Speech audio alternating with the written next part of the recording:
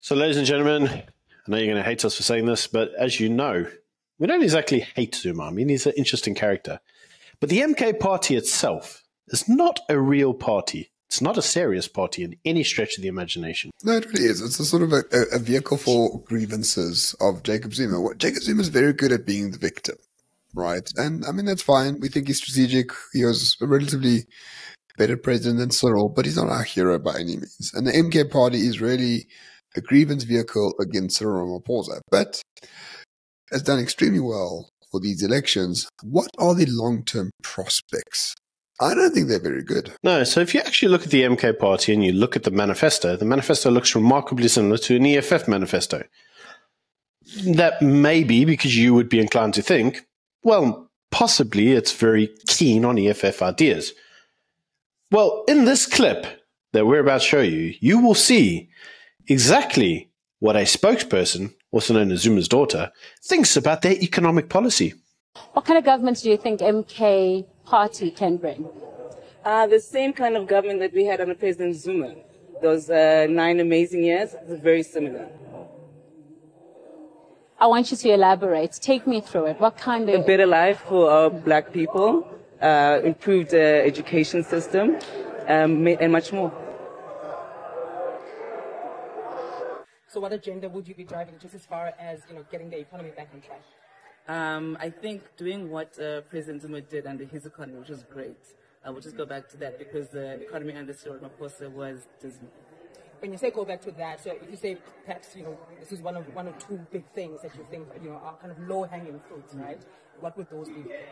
Well, if trying to think now, quick, fast.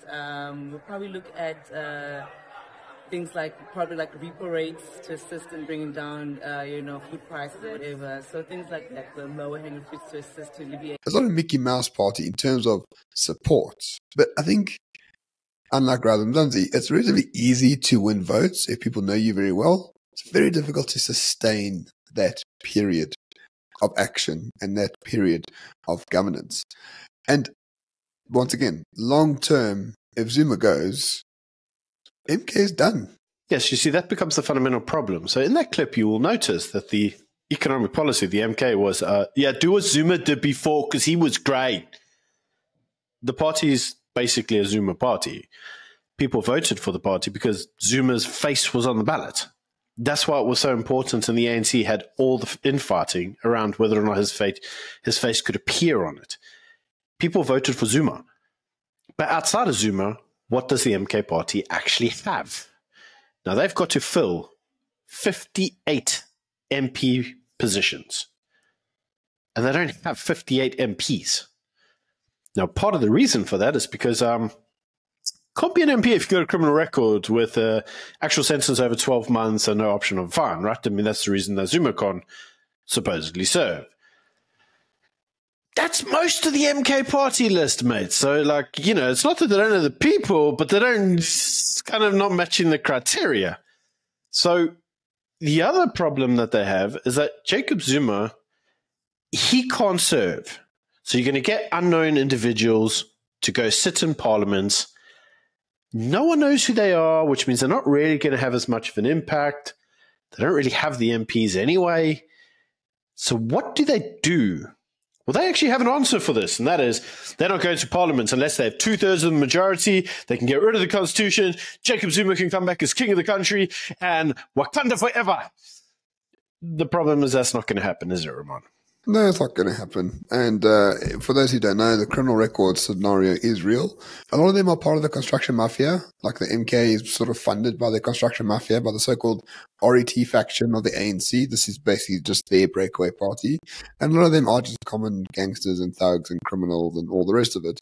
What MK is doing as well is just recycling people. So you've got people that were the head coordinator of XYZ who are now demoted to something else because their usefulness no longer exist anymore. So I give MK 3 years. I think it might be even shorter. Imagine you having to decide who goes to parliament, and assuming you can decide, what is going to prevent those people from just killing each other for positions, as they tend to do in KZN, because that's just a complete whack province.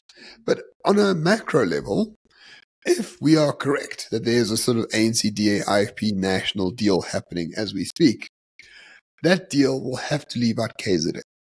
I think Zuma will have to have some sort of political power in KZN, along with the IFP, maybe have a good deal going between those two.